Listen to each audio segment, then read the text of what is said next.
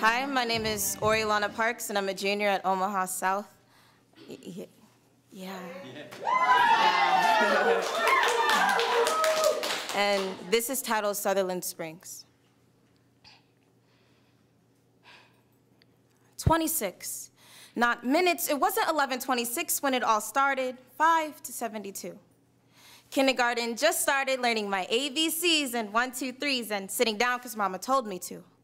I'm getting older and my bones grow weaker, but my grandkids can't lose me just yet. Ages 5 to 72. 26 to a man from the Air Force. All they wanted to do was pray together to keep their heads up to sing. Hallelujah, hallelujah.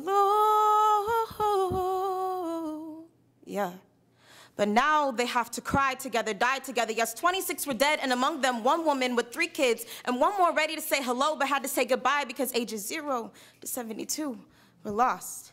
26 dead, and it's still not labeled as a terrorist attack because a white man held a black gun and shot her with multiple bullets flying into the hearts of those who weren't worthy. She was just a baby. Lost a grandfather last week, and now had to suddenly lose her life. How did all the guns in his car not raise a question? How did he get an AR-15 semi-automatic weapon? How did he get military gear? No question was raised as to how this man shot 46 people and is still labeled an American, not a terrorist. Red, white, and blue.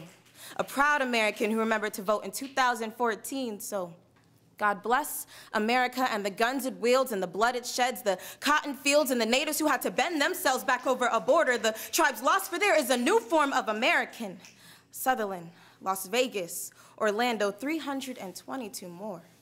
God bless America and the pain it brings as the voices sing and cry out that this is what happened to Sutherland Springs.